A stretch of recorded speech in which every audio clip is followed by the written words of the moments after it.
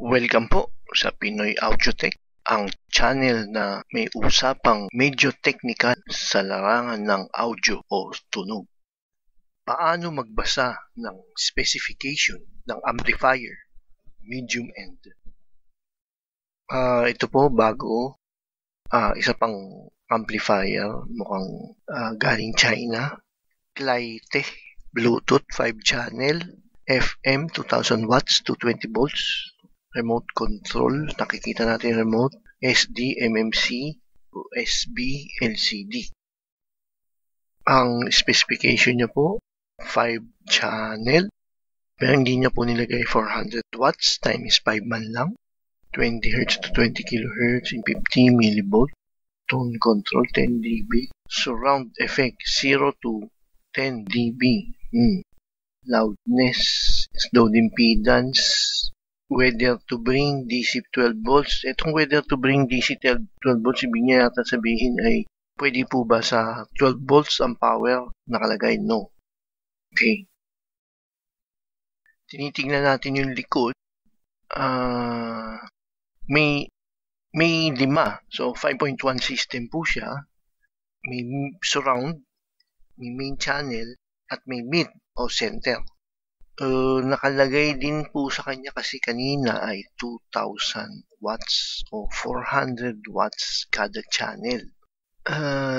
Ang duda ko lang po dito ay masyado pa rin maliit ang kaha para sa 2,000 watts or 400 watts na per channel na ampli. Dito na po tayo sa concert. Ang starring ng mga amplifier sa Pilipinas. May nakalagay na Tatak Concert, the leading brand amplifier AV502B.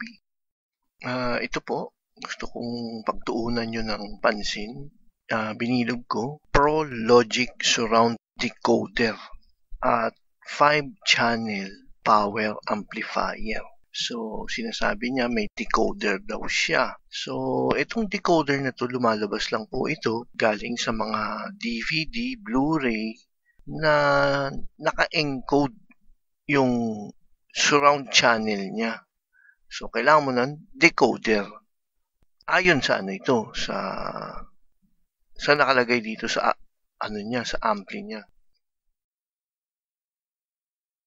Sa specification niya, nakalagay 500 watts plus 500 watts. At 8 ohms po yan. Frequency response, dalawa lang po. 500 watts plus 500 watts. Pero may sinasabi siyang Pro Logic Decoder. So, ibig sabihin, kailangan may lalabas na yung signal, 5 channel siya, pinag-isa ng encoder. Ngayon, para mabuksan yung 5 channel na yun, kailangan natin ng decoder. Kaya may Pro Logic Decoder para mahiwalay natin uli yung pinagsama ng dun sa palabas. Kadalasan ng mga ini-encode ay yung mga palabas. Meron din sa tunog. Ngayon, kailangan ng decoder. Pag nagkaroon tayo ng decoder, kailangan din ng may decoder, pwedeng hindi 5 channel yan. Output lang pwede yung pinaka-signal dahil kailangan lang ng decoder.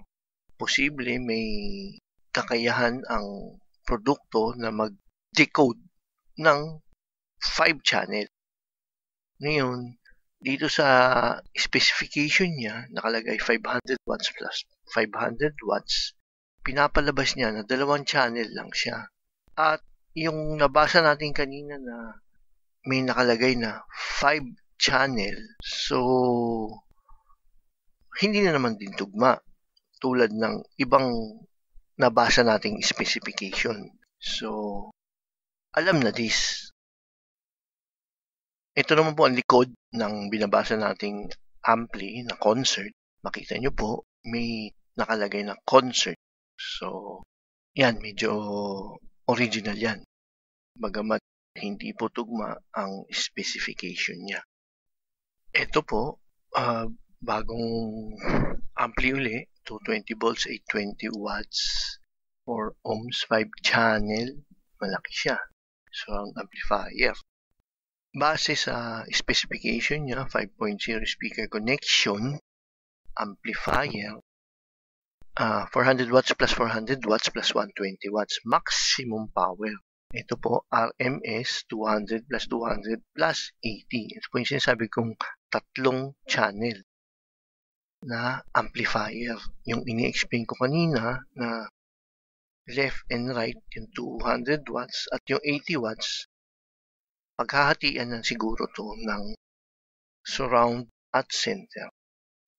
Ito po ang likod niya. Makikita nyo, may left and right, tapos may mga connection para sa surround right, surround left at center. Pero tatlong channel lang ang nakalagay.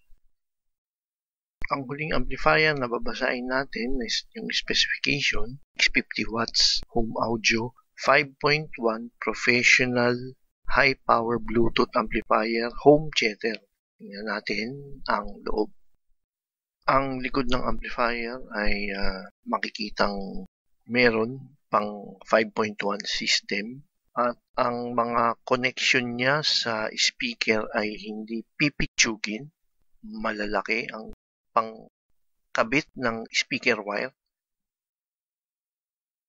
Ito po ang specification niya. Main channel, 150 watts left and right.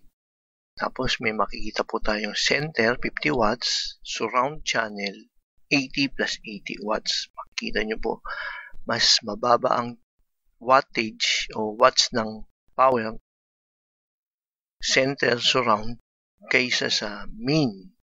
So, ito base sa kanyang specification ay mukhang tunay na 5 channel siya. At may bonus pa sa Woofer power, 140 watts. Dahil watts na po ang naka-indicate doon sa power niya, ibig sabihin hindi nyo na kailangan magkabit ng bagong amplifier. May nakalagay ding amplifier sa loob. So, sa loob ng isang buong amplifier, may 6 na channel na amplifier. Harmonic distortion, input sensitivity. Makikita nyo rin po dito, sinusulat din yung speaker na kaya 4 to 16 ohms, 8 to 16 ohms. Yan.